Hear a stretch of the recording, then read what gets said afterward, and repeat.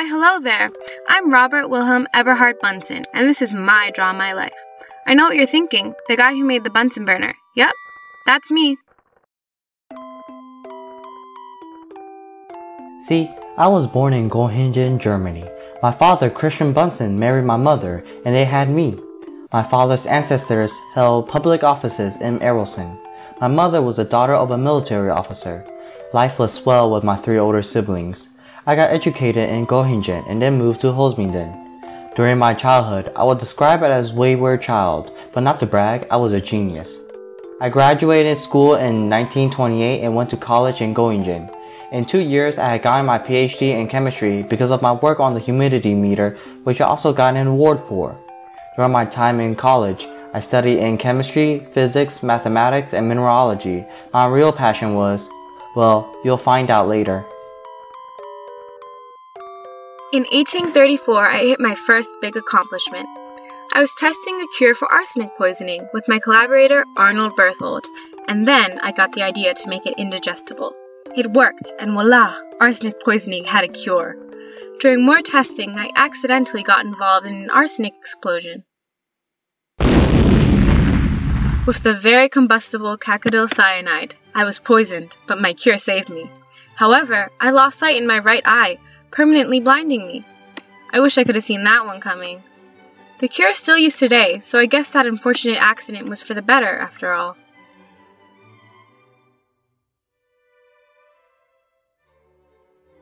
Once I recovered, I was back to work. In 1841, I created the Bunsen battery.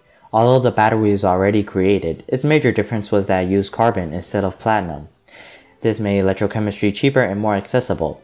In the future, people will replace carbon with magnesium. During this time, I also helped out with improving the efficiency of coal burners. By simply recycling the material, they could double efficiency. My work would later be improved on. From 1838 to 46, I was observing factories during the Industrial Revolution with another friend, Leon Playfair. We both studied the gases in iron furnaces and discovered that more than 50 to 80% of the gases were wasted. We then discovered how to recycle these gases that escaped the furnaces and recycled some of the valuable byproducts like ammonia, limiting waste. Yay! By the way, I was described as a perfect gentleman who never participated in any disputes, so naturally I did not have any rivals. In 1846, I took a trip to Iceland. Such a luscious green place, it makes me question the people that named it. Over there, I studied geysers. I came up with a theory that the high pressure underground kept the water that should be boiling in a liquid state, and that when the pressure got low enough, a mass boil would occur causing an eruption. This was one of the leading geyser theories of the time. This helped lead to more discoveries of geysers.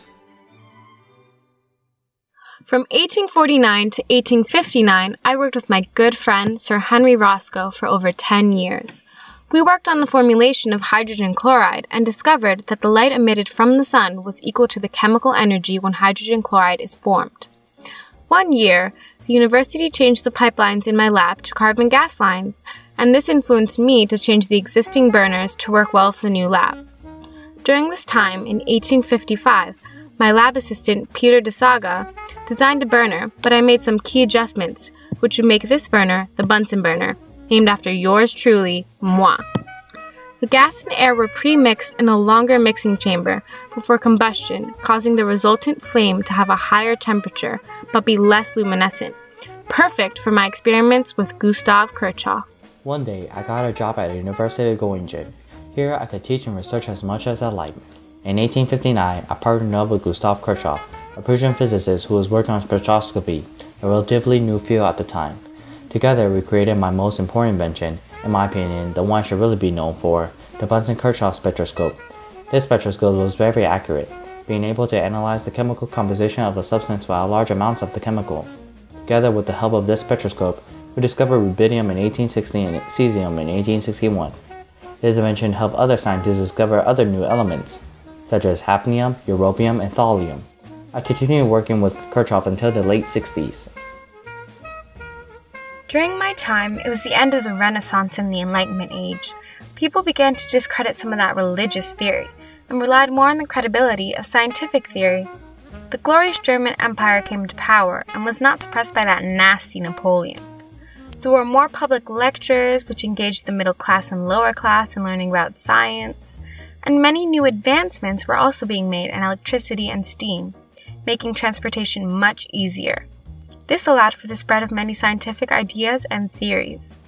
Scientific societies were also coming to fruition, allowing for the easier dissemination of scientific ideas and more advancements in science in general. In 1889, I retired. Yay!